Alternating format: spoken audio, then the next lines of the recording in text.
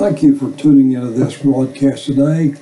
It's great to be coming to you today and sharing the good news of the gospel with you.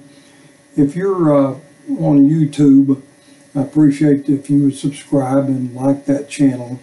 I've got thousands of people up there that I've subscribed to on that channel, and I appreciate you following me on Facebook and on Twitter, and also on LinkedIn. I'm several views on that in all those areas. So I would appreciate you following me and post your comments and anything that you want to share with me. I want to talk about God's special agents today.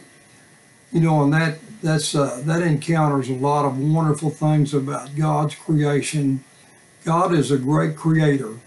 Many years ago, God created many angels, and it's described in Revelation chapter 5 and verse 11, in heaven they were seen thousands upon thousands and 10,000s upon 10,000 of angels.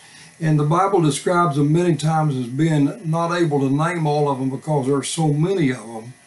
You know, we're not supposed to worship angels.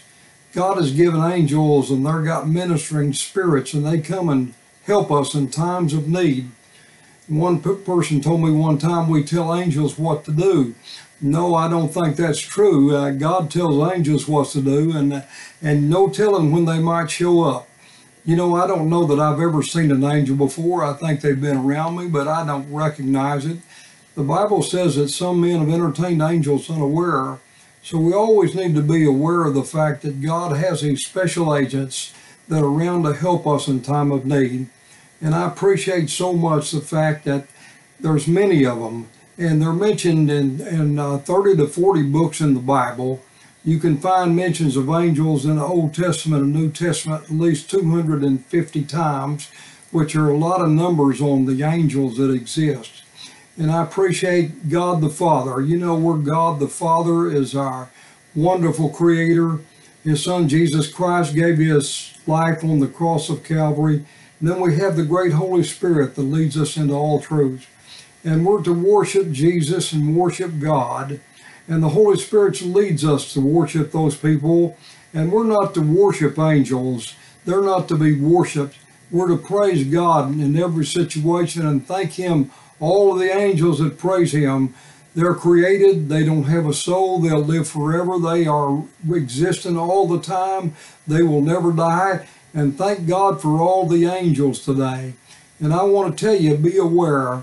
Be aware of all the things that God might be able to do in your life and help you through the great Holy Spirit, and recognizing the existence of angels and all of God's order that He planned since the foundation of the world.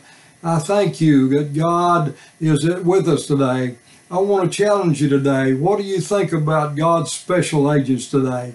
Maybe you have a story or something you can share with me, and I appreciate hearing from you.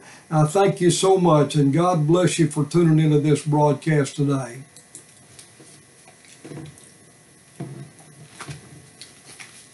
Okay, now if we can write a review. Yeah.